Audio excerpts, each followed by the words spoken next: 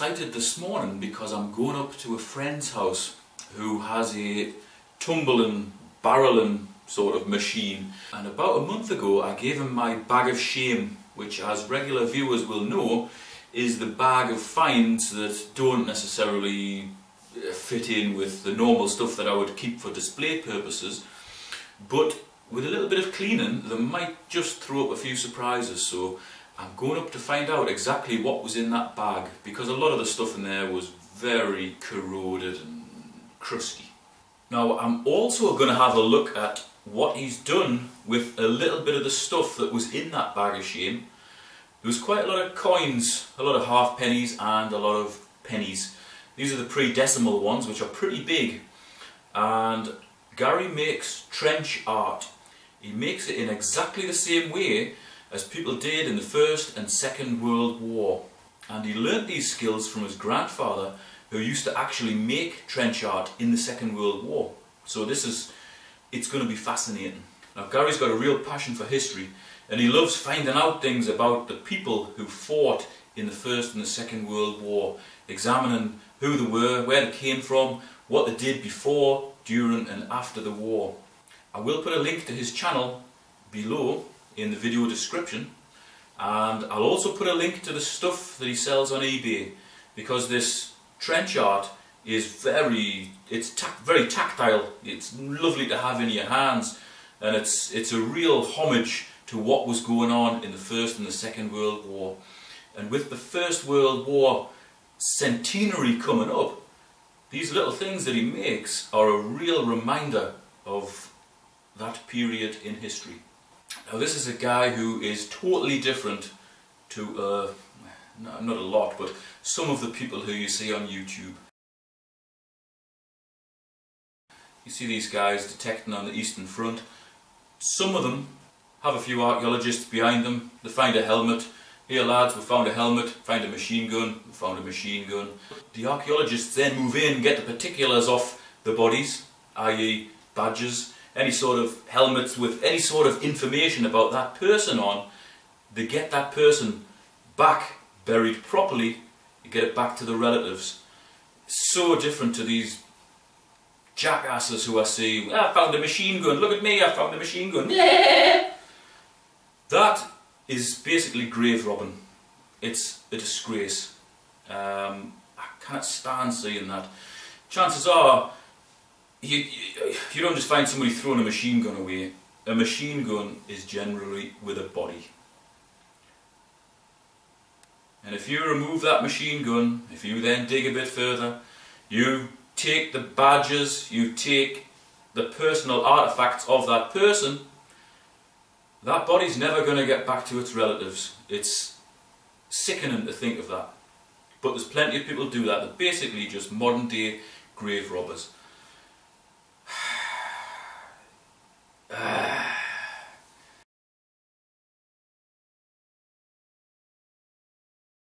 This stuff that Gary makes is replica trench art. He hasn't gone grave robbing for this stuff. This is stuff that he's made himself. It's a real homage to the First World War, and it's just lovely stuff to have. So I'm going up to his place now. He's about 5 minutes away. I'm already late, but time is relative, you know. I'm going to have a look at some of the stuff that he's found, some of the stuff that he's barreled in this tumbler, and just have a good bit of cracks. I don't even know what order it's going to run, but just watch and enjoy. So that's the actual barrel that you chucked into. So that's the sort of stuff you... And you can chuck that many things in it. Chuck all that stuff in there. Oh yeah, right. I mean, there's bloody thimbles, there's those out of the cow's ears, you know, the identity tags. They give a good signal, don't they? People actually collect those, you know, the farmers love collecting them. Oh, apparently they keep a record of the different numbers of the animals that they've had in the past. Right. And there's records that still exist and they go way back to the 30s and things, so right, that's a good one. They can't find details about the animal, if it was a prized beast or whatever, I don't know. And anyway, so you put the bits and pieces in there. Yeah. That's the bottom of a furniture, you know, the furniture, the old furniture with the wheels on the bottom, the casters, so there's been a caster on there. Yeah. And then that sat on the foot of a Georgian table or something, so you can wheel it around. Yeah, yeah. That would go over the wood over the top. So, and like I say anyway, all these bits and pieces you put in a barrel like that. You put some shapes in there, but I haven't got any left. So you get the shapes with them, you know, they're like little silver shapes, different ones. Right. And then you just put your water in there, and you get a burnishing soap, and you put the burnishing soap in there. One of the paddles has broke off on mine, on the side, because there's normally 3 of these, but it still grafts. Right. Obviously put your fines in there, your bag of shame, or whatever you like to call it, and then with a little bit of awkwardness, Irish. Me bag of shite. you put your top on, the other half on there, lift the front edge a bit, and just squeeze the air out. Just push it down, and then onto there, and then off she goes. See, it's not pushed down on that side that much.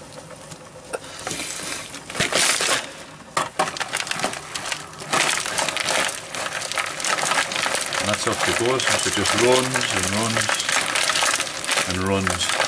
So, how long would you leave it before having the first look? Well, I left mine about 9 hours. That was Right. about 9 hours. Right, so you can kind of set it away before you go to work. And then you come back. And it's cleaned up till. After about 9 hours, you get that kind of result.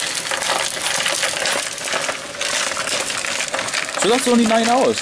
9 hours and you'll get that result out of them really manky pennies that you found. You know? I mean, they were awful. You know? And then you can take them to the stage further if you want by buffing them up to that. You know. So that's what they're like when they come out. And if you buff them up a little bit, you'll get them like that. Yeah, yeah. At least you can see something on them, you know. You can do some of the nick displays out of them. That's good. I think I'm going to get one of them. Ideal. Because there's loads of stuff. Like I say, you get all of this sort of thing. You know, it's all green and manky and covered in soil. You clean them up a little bit. But if you wanted to take them further and start buffing them up and make them into displays and put them on in cases and things, it's nice to have a barreling machine. You can barrel them up, then you can polish them yourself. Yeah, and you could. I mean that polished up. It is a nice display. You know, when you think about it, you get a lot of these in a case display with a little bit of information in the background. They're fantastic, you know. Yeah. Fantastic little gifts to give away to farmers as well. Some of them are all right. Some of them are completely goose. There's the one there, look. It's half reasonable. Yeah, yeah. Put a bit of metal polish on it and we'll buff that one up. You got the famous old brewer pad out. You see them at home going, oh, what the hell? Oh my god, he's destroying it. Just purely for display purposes for yourself. You know, at the end of the day, we'll find thousands of these Right, things. that's it. I was just about to say we'll find thousands of these in the next few years. I'd rather have them where you can see them and display them and they look nicely polished and clean and that kind of thing. And I put a bit of metal polish on when I find it. Where I put that down there. Do you just get that at like a hardware store? Metal polish? Just carpentering. It's chrome polish, that's what it is, but it right? It works anyway.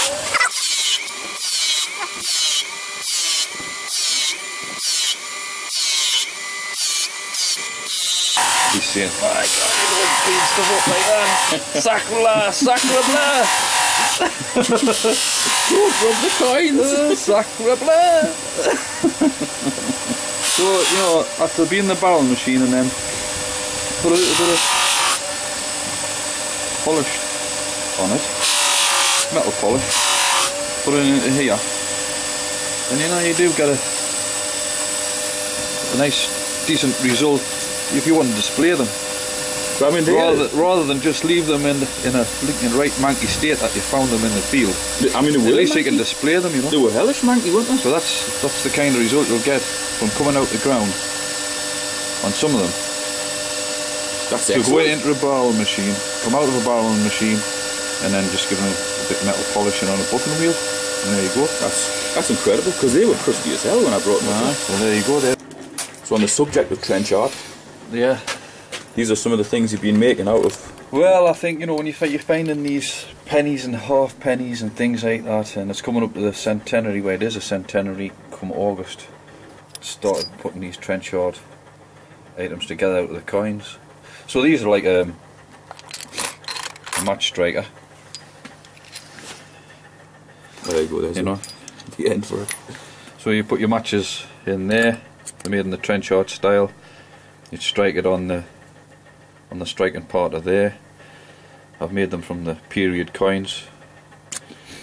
I have the various battles that was fought. So that's Arras, which was fought in 1914. Mm-hmm. Which matches with the coin. Which matches with the coin. And I press out these bodies, and I make the old-fashioned put and takes, which was one of the favourite World War I games played by soldiers, because they weren't at the front every hour of the day, you know. It's such an easy game to play as well, isn't it? Right, you know, you could play it with coins, or you could play it with matches, or anything. Right. It's so simple. It's a very addictive game. And then that's what they call a pocket put and take, and I put them together as keepsakes and mementos for the, you know, in the trenchard style, just to remember these guys. Yeah. And I make the tops with the pennies. Yeah, yeah. Makes them easier to get off, doesn't That's it? right. I mean, you know, when you're metal detecting as well, you come across the old military buttons. Yeah, you know? yeah. And there's a Durham Light Infantry. Clean the buttons up. And put them into make a put and take, pocket put and take out of them as well. Yeah, I think they're incredible. So rather than just, you know, having these bits and pieces of things in your bag of shame, you can bring them back to life and make them into something useful, you know. And it's something so nice to hold, isn't it? It's just lovely. Like I say, and you keep it in your pocket. It's a good, canny little game when you go to, you know, if you go down the pub, have a bit crack with the lads and things like that. It's great, you know. You've got that in your pocket. Come out, you fancy a game of put and take, lads? Well, aye, how are them? You know, and it's a bit of history as well. It's a talking point, and it's just, you know, it's a great game. It's a really good game to play. Very addictive. So they're trenchard style pocket put and takes, and bringing them back to life so people can play. There you go. Well, you know, people made all sorts of things in the war years, you know, in trenchard style. That's actually a whistle. That's right. Made out of the farthings that you find in the fields. And that's Le Havre, which was a World War I port in France where a lot of our troops got dropped off. That was the first port of call for them before they went to the front. Yep. Various battles. And it's got a secret in there as well, hasn't it? That's right. Inside of there you have another little pocket put and take, a little put and take game, spinner. It's actually made into a match striker, so you can keep matches in there if you wanted to. If you know, there's a little striking plate on the bottom. That sits in the nice little train's boiler, and then the top goes back on. Made out of the coins that you find in the fields, period coins. First World War, was it 1917? Is it? My eyes. It is, 1917. 1917. We've got a Victorian fallen on the front as well, which is a lot earlier. That one's a bun head. So I'm just, you know, you bring these things that you find in the fields back to life in some form or other. And the possibilities of what you can do is endless, isn't it? It's also, I forgot to say as well, it's also a whistle, isn't it?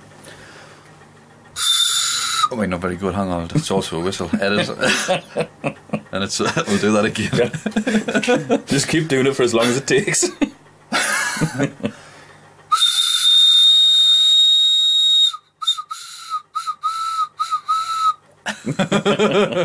That's hellish, like. And then you find, you know, the First World War buttons. These haven't been found in the fields, but you know, you do find them in the fields, and that could be turned into mementos, you know, for the First War pocket put and takes. I found one of those once. Mine was knackered, like it was under pine trees, and it was just more or less dissolved. That's the Royal Scots. That's the Coldstream Guards. and I'll have to look that one up. You know, there's different ones. This one over here, which is made into a pocket put and take, is a First World one of the Royal Welsh Fusiliers. If I'm right, that was the regiment that played the football game. Well, all right. With the Germans at Christmas. Aye, yeah. You know, was it Christmas Day on? I think it was. Or New Year's Day or something? Yeah, it was something like that. Yeah. So you know, so that's there's a button with a bit of history. You know? It is. Aye, yeah, everybody knows that. Although they don't necessarily know what exact day it was played on.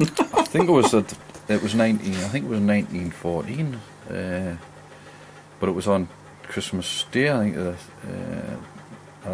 I think it was. It was definitely Christmas. Because I think it got, obviously, you know, after 1914, got a bit nasty, you know. It did. Yeah. They kind of had a bit of a truce, a football match, and then they blew a whistle and went back to killing each other. Crazy. Can you read it on there? All put. Yeah. Put 2 says on there. Take 1. I can't read it. And this is take 2. Take all. And then you've won it. Mm-hmm. And then these ones, because there's different styles, one, you know. That's it. Some of them just had initials on, didn't they? 1, take 2, all put. Take 1, put 2. Take all. So is take all the end of the game? Basically, you sit round the table, you know, 2 or more can play, and decide on the pot. Say, oh well, we'll just stick 10 pence in the middle. Everybody stick 10 pence in the middle. Right? Okay, stick 10 pence in the middle, and the player gets the top, spins it. You know, spin it on there.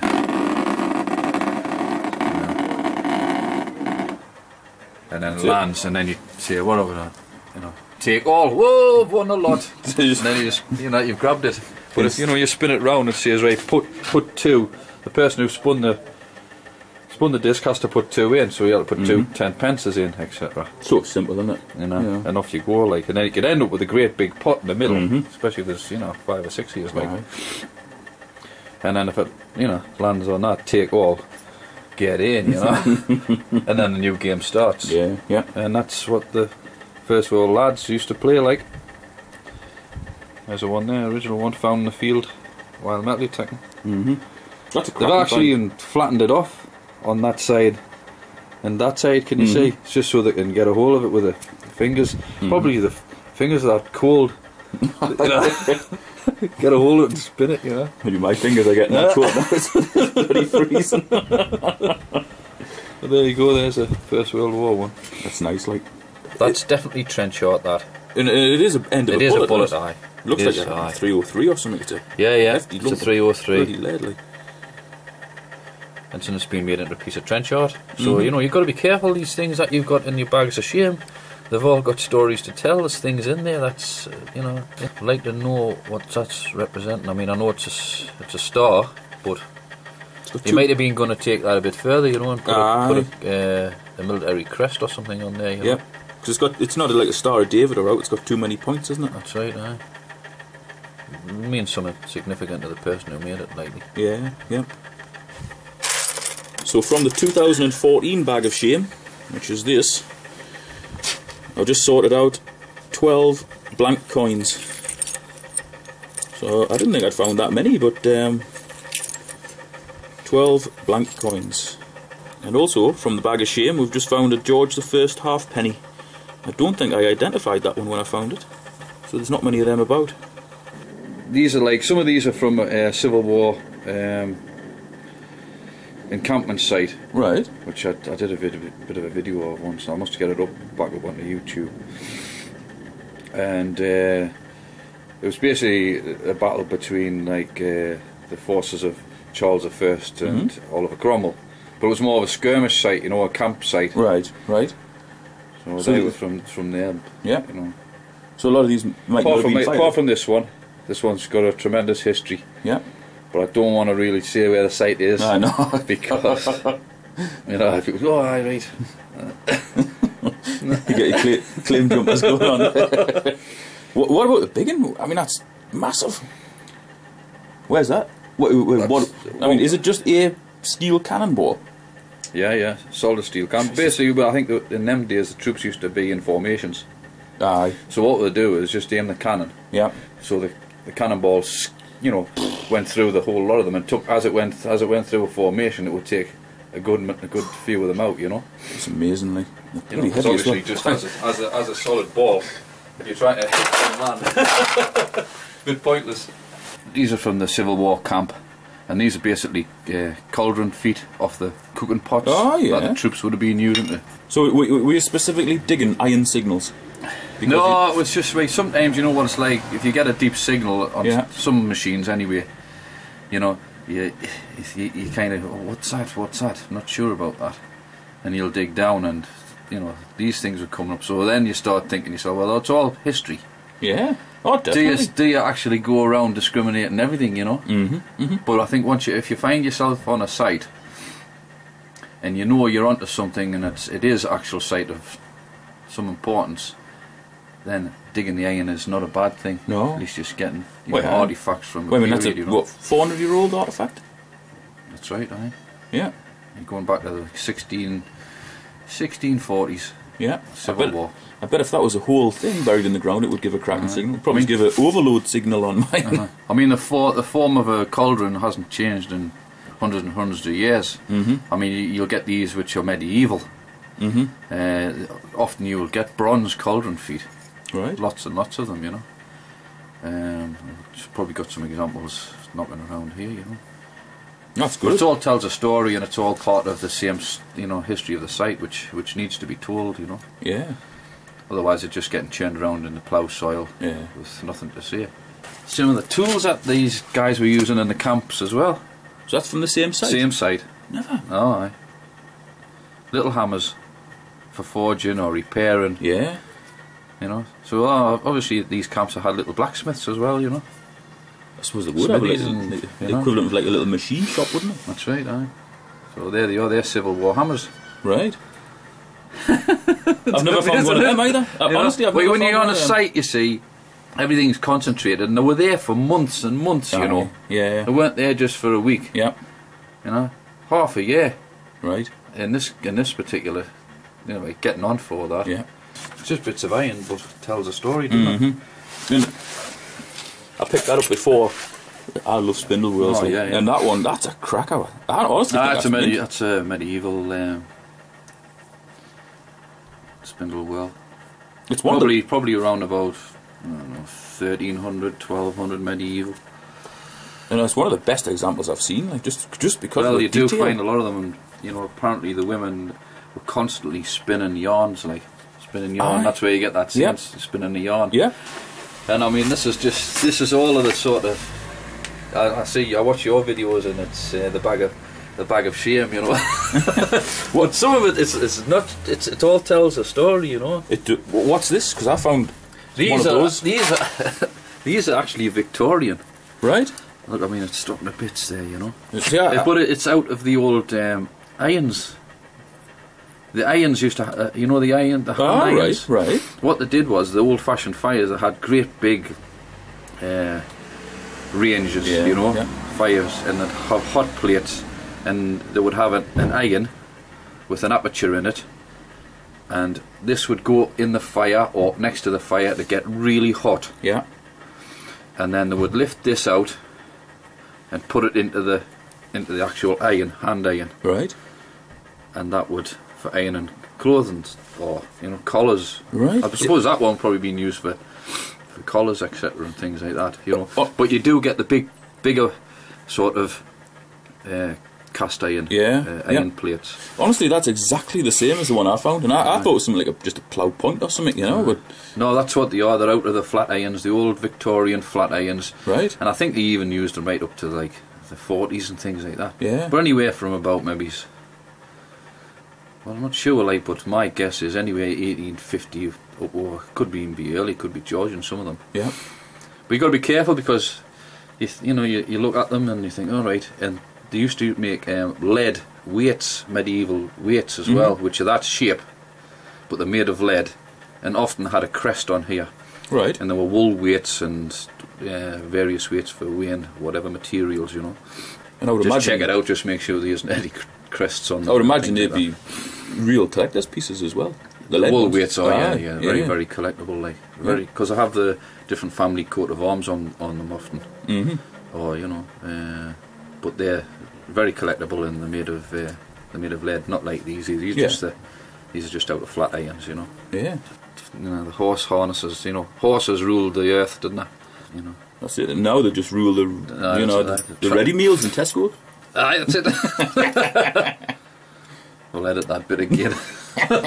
No, just what I'm saying is, you know, you find these all day long in the fields, because that's where the horses were used. I mean, these are off the old saddle makers, you know, off the saddles and the leather work from horses. I think these were on the nose part of a horse harness, you know. Right. And they just have the different makers on there, the names, saddle makers, you know. So what's that one? Riddle of Newcastle. And then on this one, I think this one's from Coldstream, saddle makers. And these are all like late Victorian. Yeah, it's just something interesting with a bit of history, isn't it? You know. I mean, you know, everybody thinks, oh, let's get the Saxon, let's get the Roman, let's go looking for this, that, and the other. I find these things just as interesting. You know, the modern things, they all tell a story, and at least, you know, you can go away and you can get photographs, and you can, you know, find old footage and put it together and tell a story about, you know, these things that are being lost in the fields, and have a story to tell, and you can tell it again, you know. These are Georgian, right? That's massive. You know, the big Georgian doors. Or I see the doors must have been about 3 inches thick. There's bigger ones than that. Like, people will have them and they'll be thinking, I wonder what the hell that's out of. But they're out of door locks, early door locks. Bloody hell. So all of that, and all of that was out of my bag of shame. All of this, right? All of that.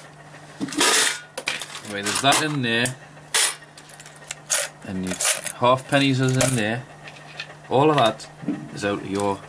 No wonder it weighed so much. I didn't think there was that much shame, you know. They're Roman coins, and it was trench yard crucifix or something there. Someone's made, you know. I found that. That's a lot of people find these, you know, and they'll say, oh, the buttons, you know, the buttons and things that they are not. But I don't believe they are. These are actually sawmills. They're a kid's toy. Yeah. And what you did was you just put your yarn, which is made by one of these. Yeah.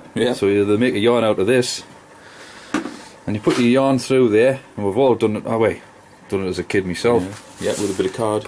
That's right. Put your yarn through there, and you wind it up, and then you start pulling it like that, and this revolves round, you know. And they're known as sawmills.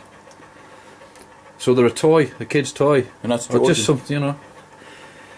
I think they could go back as far as the medieval period, to be honest with you, because I've found these things on where I've been finding medieval silver hammers. But it's one of those things that I suppose it's been played for generations. I've made them before. I've made them out. And you know. Big buttons. And that's what I believe they are anyway, sawmills. I thought it was, when I first found it, I thought it was a huge dress weight or something, and then I thought, wait, why has it got the teeth on it? Well, that's right. That totally makes sense. Aye. It does. Sawmills, aye. Well, I for one really enjoyed that. I love to find out about the things that I find that I haven't got a clue about. And I mean that little lead shape with the teeth on that was possibly a Georgian or earlier little sawmill, little saw, a kid's toy. That little artefact, although it's so simple, is such an excellent thing to find. For somebody, that would have been their main toy. It's not like nowadays when we've got PlayStation 4s and Xbox Ones and all sorts of fancy phones. Little lead things or little replica cannons, toy soldiers, they would have been the main toy of the day. To find those things and put them in some sort of historical context is absolutely great. That's what makes metal detecting so good. Not going out grave robbing and night hawking. It's about finding all those little things that were personal to people. Things that have no intrinsic value, but they have a wealth of knowledge associated with them. Knowledge and understanding of the past. I hope you've enjoyed this video, and I hope you check out Gary's channel. Again, the link is in the description below. I'll also put a link on to one or two of the things that he's selling on eBay. If you're watching this after a week, 2 weeks, a month, 6 months, they might be sold, but they should still be recorded in that link. If you click see other items or see items for sale or something, it should take you to things that he's selling at that particular time. And he's had all sorts of wonderful things, all connected to the First and Second World War, using things that have been found in fields. It's a brilliant thing that he's doing, and he's making wonderful things. Thanks for watching. I'd like to see them in prison, polishing a different sort of helmet.